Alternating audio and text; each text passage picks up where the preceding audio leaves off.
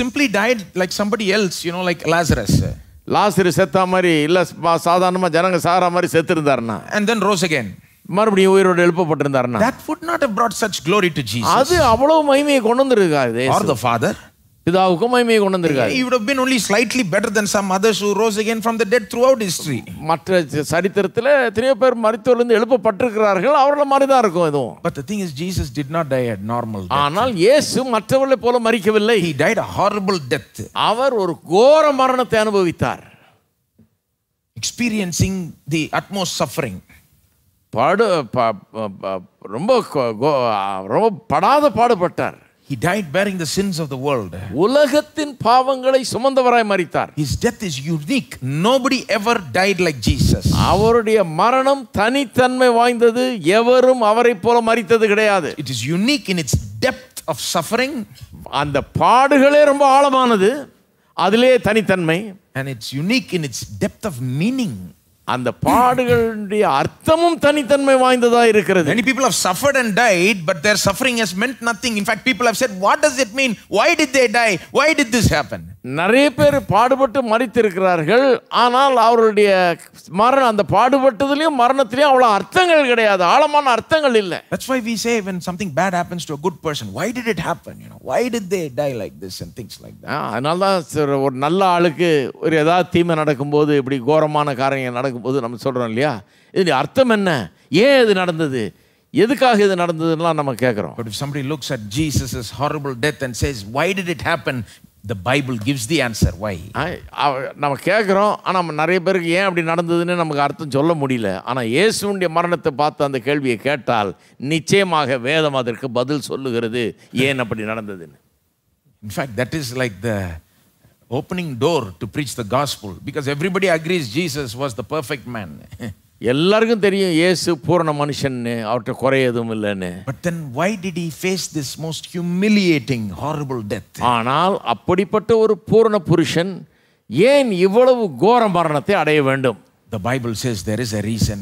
வேதம் சொல்லுகிறது அதுக்கு ஒரு காரணம் உண்டு. He was bearing the sins of the world upon himself. அவர் உலகத்தின் பாவத்தை சுமந்தவராய் மரித்தார். He was bearing the curse of the world upon himself. உலகத்தின் சாபத்தை சுமந்தவராய் மரித்தார். His death is unique in its depth of meaning. The suffering has meaning here. அவருடைய மரணம் தனித்தன்மை வாய்ந்தது, அவருடைய இதுக்கு அர்த்தம் இருக்குது, பாடுகளுக்கு ஆழ்ந்த அர்த்தங்கள் இருக்கிறது. After this kind of unique death, he rose again to life. இந்த விதமான தனித்தன்மை வாய்ந்த மரணம், கோர மரணத்துக்கு பிறகு அவர் உயிரோடு எழுந்தார். That's what makes his resurrection even more glorious. அதுதான் அவருடைய உயிர்த்தெழுதலை அவ்வளவு மகிமை வாய்ந்ததாக்குகிறது. Listen to this. It is Jesus' death which makes his resurrection even more glorious. நல்லா கவனிங்க, இயேசு மரித்த விதம்தான் இயேசுவுடைய உயிர்த்தெழுதலை அவ்வளவு மகிமை உள்ளதாக்குகிறது. His resurrection alone without such a death would not have been so glorious. இப்படிப்பட்ட ஒரு மரணம் இல்லை என்றால் அப்படிப்பட்ட ஒரு மகிமை உயிர்த்தெழுதல்ல இருக்காது. Today we not only think of the resurrection as glorious, we also think of the cross as glorious, don't we? இன்றைக்கு உயிர்த்தெழுதலை பற்றி மட்டும் நாம மகிமை உள்ளது என்று நினைக்கல, உயிர்த்தெழுதலை சிலுவையே மகிமை உள்ளது என்று நினைக்கிறோம். We talk about the glory of the cross. சிலுவையின் மகிமை என்று சொல்லுகிறோம். Paul said, far be it from me to boast in anything except the cross of our Lord Jesus Christ. Pavul சொல்லுகிறான், இயேசுவின் சிலுவையை தவிர வேறு ஒன்றை குறித்தும் நான் மேன்மை பாராட்டுவதில்லை என்று. There are so many hymns talking about the glory of the cross. One hymn says, in the cross let my glory be ever. நிறைய பாடல்கள் ஆங்கிலத்தில் எழுதியிருக்கிறாங்க சிலுவையின் மகிமை மேன்மை குறித்து. ஒரு பாடல் சொல்லுகிறது, அந்த சிலுவையிலே மகிமையை நான் காண்கிறேன் என்று. Today it's become like the cross itself has a certain glory attached to it. இன்னைக்கு ஜனங்களுக்கு, நான் கிறிஸ்தவர்களுக்கு தெரியும், சிலுவையே மகிமை வாய்ந்தது, சிலுவையில மகிமையை காண்கிறோம். We hang the cross around our necks.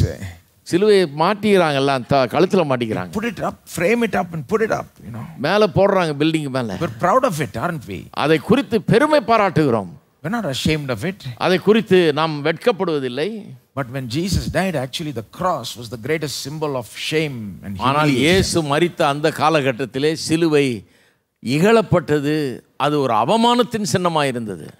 Nobody will, it will be people hanging the cross on the neck, in that time, the equivalent would be something like people hanging an electric chair on their neck.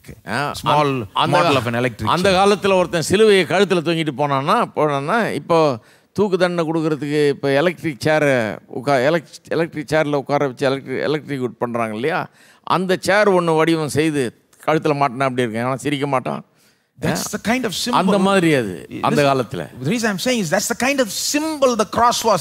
It was the epitome of shame and humiliation in the ancient world. அது இகழப்படத்தக்க ஒரு சின்னமாக, அவ்வளவு இழிவான ஒரு சின்னமாக, மரண தண்டனையின் ஒரு அடையாளமாக அது இருந்தது. There was nothing honorable in it at all.